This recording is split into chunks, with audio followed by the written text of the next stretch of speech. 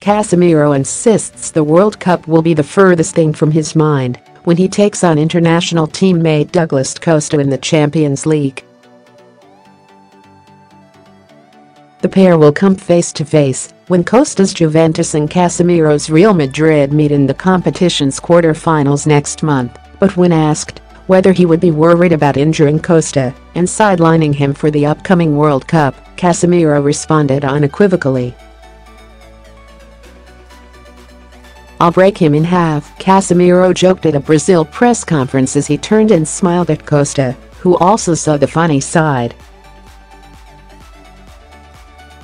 The Madrid star was asked, "It's Madrid versus Juventus in the 85th minute. Costa runs down the wing, and you're the only defender left. Do you think about the World Cup?"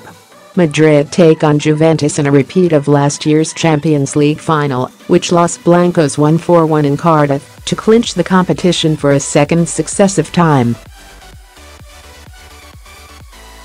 Casemiro and Costa are currently with the Brazil squad as they prepare for their upcoming friendlies against Russia and Germany.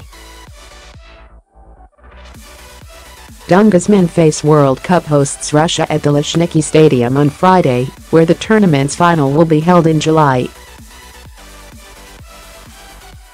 Brazil then travel to the Olympic Stadium in Berlin to take on Germany on Tuesday as they step up their preparations for the World Cup.